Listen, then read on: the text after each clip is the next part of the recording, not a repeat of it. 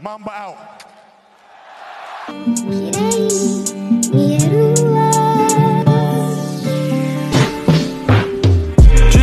Saucy, yeah, bitch, I do this often. My bitch is bad, she always in office. Don't got a tags on running my body. Can't see the pads, I'm living too fast. With 20 my dash, I'm up, but I lost him. He wanna brag, I did his bag and took what he had. Don't care what it cost him. Then he broke, he turned to a hoe. It seems before, the shit get exhausted. Ran on a hoe, I wanna be known. The stage of my soul, you're Randy Moss. How you guys doing? Welcome back to Sports Now with Darius and Aiden, and well, it's just me today. I decided to try something different. And today I'm going to be dissecting some comments that the Ben Simmons made about the Brooklyn Nets and about him winning the Defensive Player of the Year. First, let me start off with the comment saying that he announced that I am the Defensive Player of the Year. He said it out loud. Rudy Gobert is not the Defensive Player of the Year. He brought out the receipts.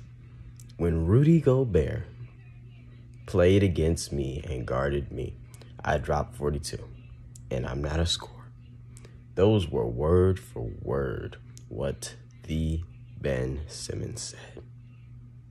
Now I'm addressing him as the Ben Simmons because he's making a bold statement now.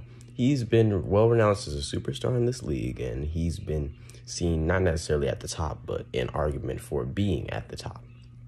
He shockingly was out of my top under 25 list for a couple of reasons that I stated.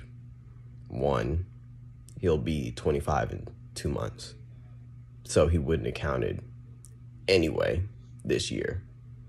Two, his scoring needs to develop more. We call you not a scorer because you don't develop as well as you have on the scoring. And we see other guys on your team like Joel who can be a force on both sides, full court, runs the paint, defender in the paint, gets your rebounds. We understand you got the steals, you got the rebounds as well because you're 6'10". And we understand that, hey, you're not a shooter. Your shot just doesn't fall. Danny Green's a shooter.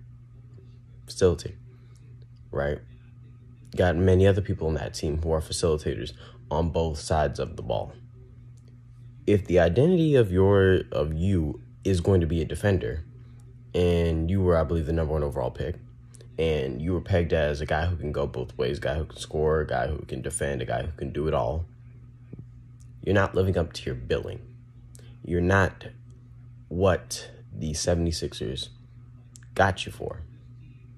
What we saw at LSU is not necessarily everything we're seeing now, right? We saw this amazing defender, we saw this amazing talent, we saw this amazing athlete, but we haven't seen the top performing, the top scoring Ben Simmons. We see flashes of it, like you said. Against Rudy Gobert, one of the best defenders in the league, you dropped 42. You still average 15, 16 points per game. We want to see more on the scoring end. Now, it's cool. You can say you're the Defensive Player of the Year, yada, yada, yada. You can say your team's the top team in this league. But we like to see you score more on the defensive and offensive. You're doing great on the defensive. No, this is no shade to him. You're doing great on the defensive. We just want to see more on the offensive sometime. Now, to your second statement on how Brooklyn is an amazing team with amazing talent, but there's one ball and you still got to play defense. Well, what in the world are you saying right now? James Harden has been called out on many occasions for his defense, I agree. Kyrie Irving isn't the best defender, but he still defends. But for you to question Kevin Durant's defense is simply blasphemous.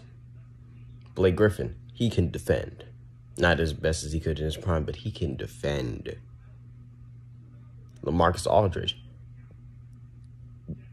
I'm trying to avoid cursing here. He dang straight can defend. Again, had to avoid cursing there because I wasn't going to say all that. So for you to stand there and to say that Brooklyn as a team, now we might be taking what you're saying out of context, but you're saying Brooklyn as a team cannot defend would be a blasphemous comment. Now, if everybody on Brooklyn is healthy, they would blow the 76ers out of the water. That's not even me being confident. That's not me being confident in their team. It's just a fact. The assortment of talent you have on that team. You have all-stars. You have so many all-stars on that team. DeAndre Jordan, Kevin Durant, Kyrie Irving, Harden, Griffin, Aldridge. The fact that this team is balling together, we said in our Blake Griffin video, the fact that this team is possible to make in the league is scary. Me and Darius weren't exactly supportive of the narrative of super teams as a whole when they first started popping up with this, that, and the third. And I was not a big fan of the Warriors, and and I've said some things about Steph, and I said some things about Clay. Still respect them and love them as players. Klay Thompson is one of my favorite players in the league. Stephen Curry, amazing player, respectful. I respect his game immensely in this league. Wasn't to be offensive anyway towards them, but we were just saying that without this super team, they have the same success. Now, we understand that yes, Clay and Steph won a championship without KD, yada, yada, yada. The Splash Bros did it. Yeah. Again, Dr. Aiden has to return to the premises. I don't know if Clay is going to be the same. 2 major injuries back-to-back, you missing 2 seasons.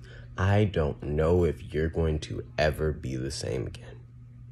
That's just me being straight. You own a lot of records. You own the record for postseason threes, not Steph. You own a lot of different records for three-pointers and things of that nature. And I believe that you will one day take your rightful place atop the all-time three-pointer list with Steph once you get back. I think you're number 11 right now. I think you'll be good.